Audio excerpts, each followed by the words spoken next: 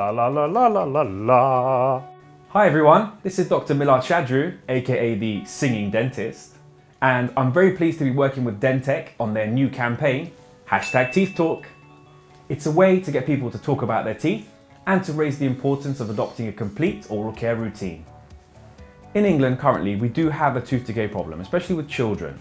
I know in Scotland they're doing really good things, in Wales also, but in England I think the government could do a little bit more, especially with raising awareness, to having some nationally backed campaigns that everybody can get behind. But until that happens, it's all about individuals doing their own thing, like DenTek, #TeethTalk. I often get asked, what's worse for your teeth? Red wine, sugary drinks, coffee? Answer is, all of the above. So they all can affect your teeth in a different way. Coffee, red wine, of course they can stain your teeth. Red wine is also a bit acidic, so it can wear the enamel away. But sugary drinks, I would say, are probably the biggest problem. So definitely need to reduce those. Do I have any quirky dental tips? Well, I always tell people that cheese is something that's a little bit underestimated in oral hygiene. So what cheese can do is it can help to neutralize some of that acid. So if you do have some sugar and it starts attacking the teeth, a small piece of cheese can help to neutralize that. But not too much, because bear in mind of the salt content and the fat content.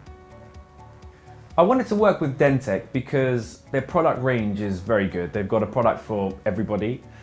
Also, the campaign, #TeethTalk, is doing exactly what I'm trying to do, and that's raise awareness of the importance of looking after your teeth.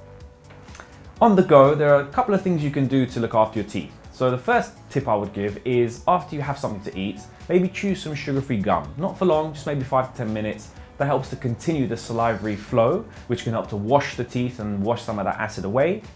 But also, if you feel like you've got some bits stuck between your teeth, in between some crowns, then if you have some floss picks with you, you can just get them out discreetly and clean away the bits. And here's some I prepared earlier.